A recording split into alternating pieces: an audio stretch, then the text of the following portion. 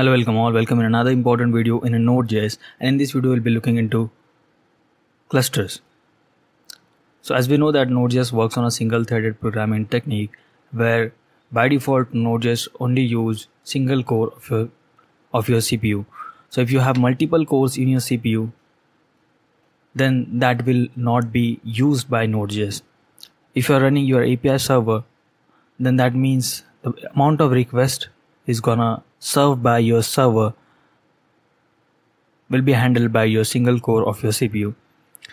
So let's understand how we can distribute a load. The capacity of single core is limited. If multiple people want to access your server, that means your server will simply not able to respond all of them.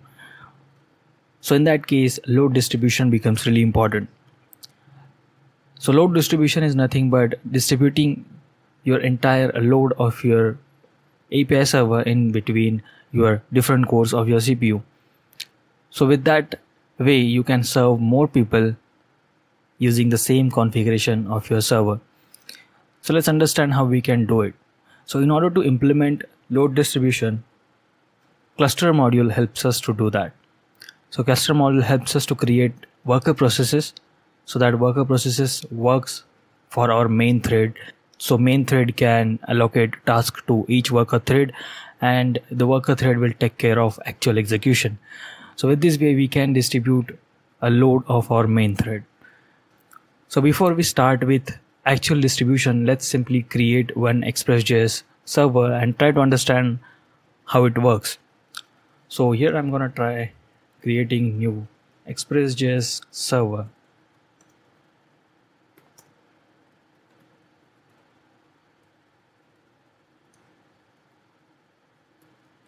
.listen, and I want my server to listen at port number 400.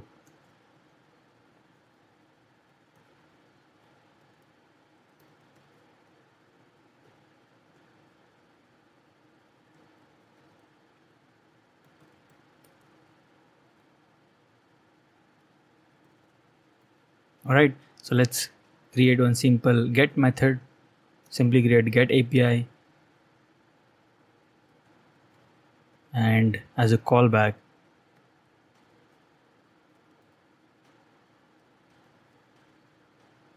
we'll simply write one message. Let's say okay, so now we have created one simple Express.js server. So let's try to execute this through the browser. So if I go here and use port number 400, well, my bad, I haven't really started our server. So in order to start server, I'm using 𝗏𝗏 package. So this package will help you in a development phase, so you don't have to restart your server again. This package itself will take care of restarting your server. So let's simply use our start command, which is this one. So as you can see here, we got our server up and running.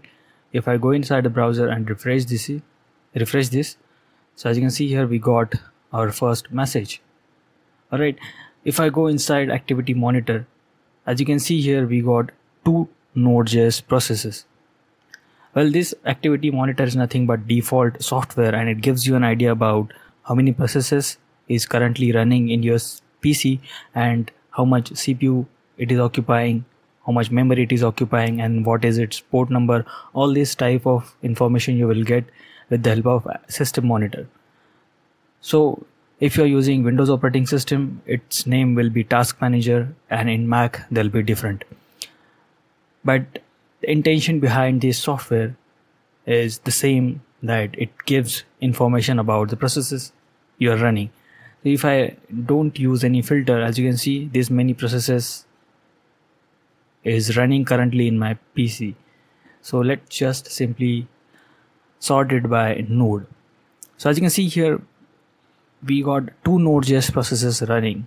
So it is because I'm using 𝗏𝗏 package, which itself using one Node.js process, and we are starting our server, that is our second process. So if I simply don't use 𝗏𝗏 and I use node cluster.js,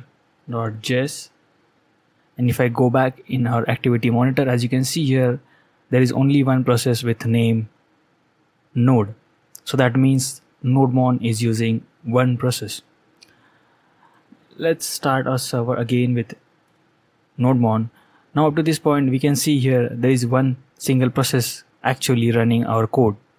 Alright, so which is not good. If I kill our main process, so I'm expecting that our server should stop working. As you can see here, our server has crashed. So if I go inside browser and refresh this, it will simply not work. Well, this can happen in any time. Your port number will get killed by any reason, due to lot of load or due to not availability of RAM. Reason could be anything, but this is simply not good thing, because you are just rely on single process which can get killed anytime. Okay, so now what we can do to solve this problem and how we can distribute our load so that even if any single process got killed by any reason, our server will keep on running. Well, Clustere module helps us to do the same thing. Let's go inside the code and import Clustere module. If I go inside Node.js website, you will get a really nice documentation on clusters. If you want, you can read this also. So I'm going to go here and simply import Clustere. Alright, well, you don't need to install this explicitly because it is a native module and it comes with the Node.js installation. Alright, so the first step will be how many number of worker threads you are going to create. Well, if you want to understand how many maximum number of worker threads you can create, just simply needs to write one console.log and then simply put cluster.getMaxListener. Well, this is the function and it will return a value. So as you can see here, we got number 10. So that means 10 number of worker threads I can create at this point of time. Well, logically this much worker threads you can create, but if you go more in deeper and understand how it works, so you will get to know that you just don't need to create that much. You don't have that much hardware which will work and serve request for this many worker threads. Well, actual number will be the number of cores you have in your PC. Our laptop has quad-core processor, sometimes it is octa-core processor. That means 4 logically distributed parts of your CPU. So you can separately run your code on that cores. Well, if you want to know how many cores you have in your CPU, so you just have to simply write a line of code using OS module. So as you can see inside the Node.js documentation itself, they have given this line of code. This will give you number of cores you have in your CPU. So if I put this here and try to print its output, as you can see here, I have 4 cores in my CPU. So logically, if I want to create and distribute a load of my Node.js program, I will simply create 4 worker threads. Because if I create more worker threads, it is of no use, because if 5th worker threads try to execute something, it has to wait until any one of 4 worker threads stop working. So logically we are doing the same thing. Alright, so let's simply go inside our code again and try put one simple if block. Now this if block will basically filter out, is it a main thread or the worker thread. So if it is master thread, we'll simply try to create multiple worker threads. Alright, so simply create cluster.fork. This method will create worker thread. Well, Clustere use child process itself internally. So if you are comfortable with using child process, you can create your worker thread by child process also. Inside the else block, I'll simply put whole entire code we have written here. Alright, with this way we have, well, let's simply remove these consoles and inside of it I'll put, well, let's not put anything for now. Alright, so if I go back here in activity monitor, logically it should give us count 3.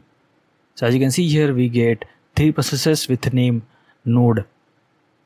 Alright, one is from 𝗏𝗏, another one is our main thread, and then another one is the thread which we have created using Clustere.fork, which is worker thread. Alright, if I try to copy this and try to create multiple worker threads.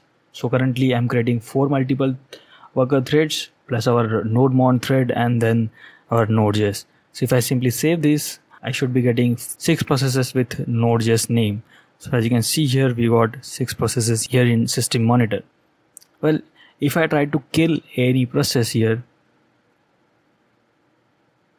then now we have only 4 processes running. Previously when we kill our process, our server stopped working, but now at this time, as you can see, our server is still running. So if I refresh this browser page again, I'm still getting output. So let's kill another one. You have to make sure that you should not kill main process or main thread. So in order to understand the difference between main and worker thread, is you just have to simply put console.log and then the process.pid. If I save this again,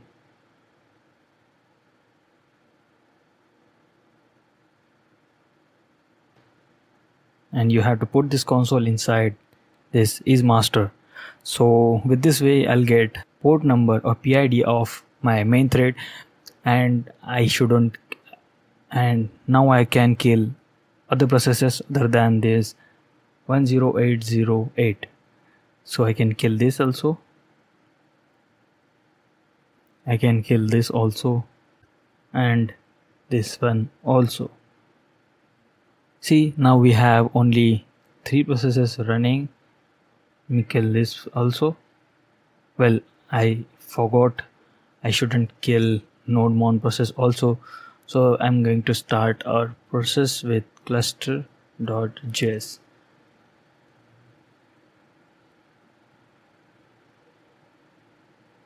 It is giving us an output saying that bind execution is null.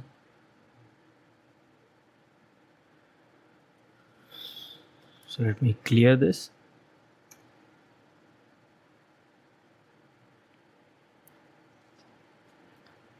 Well, let's try to use another port number. Let's say 8000.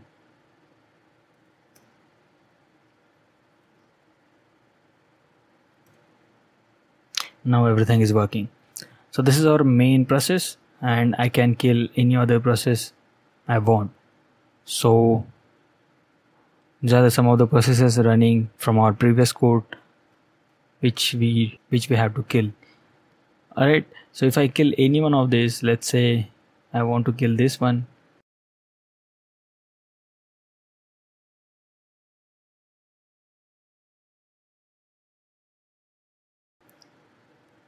As you can see here, we can still get an output.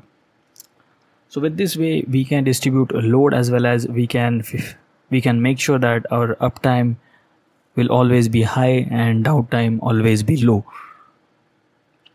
So now here problem here is, if any process got killed, so you have to start another process.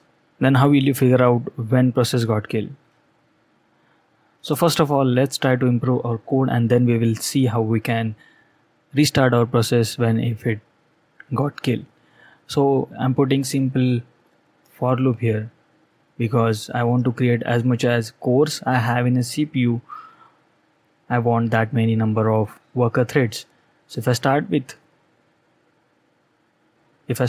0, then the number of CPUs should be lesser than the count of cores I have in my PC. So if I start this,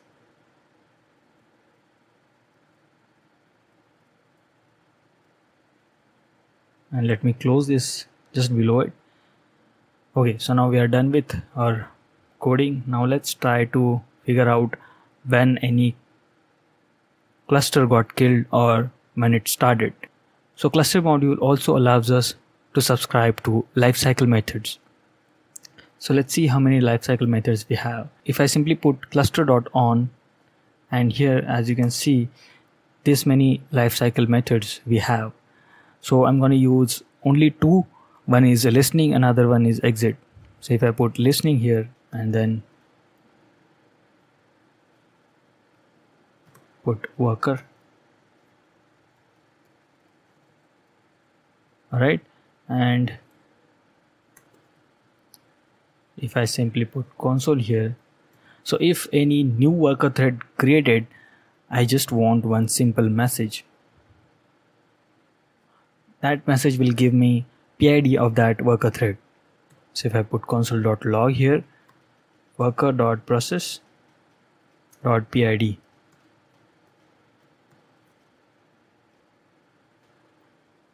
and if I put here worker, okay. If I save it, let me restart my code with nodemon, say nodemon npm start, cool. So as you can see here we got worker port number. Let me simply remove this message, I don't need this for now. Okay, so now with this way you can get port number of each process using lifecycle. Now if any port number got exit, okay, so in that case I want to create new process. So in order to create new process, we already know what is the method. We just have to use fork function. So if I go back here and refresh this, everything is working fine. And if I go inside the task manager and try to kill process other than our main thread is 1134, I will try to kill process other than 1134, let's say 1142. Let's kill this.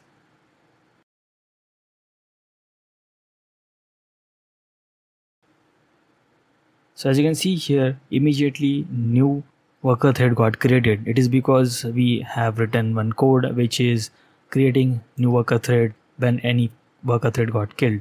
So let's put another message here, exited worker. Okay, so we can simply understand it. Let's go back here again, and now this time let's kill this process.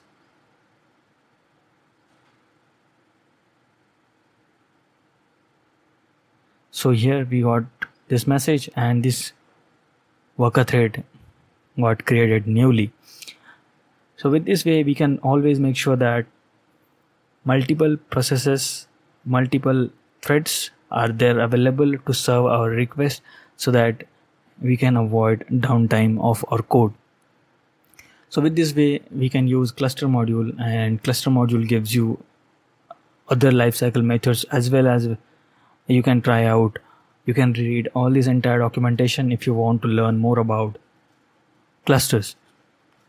Alright, so I think that's it for this video. Thank you very much for watching. See you in the next video. Bye.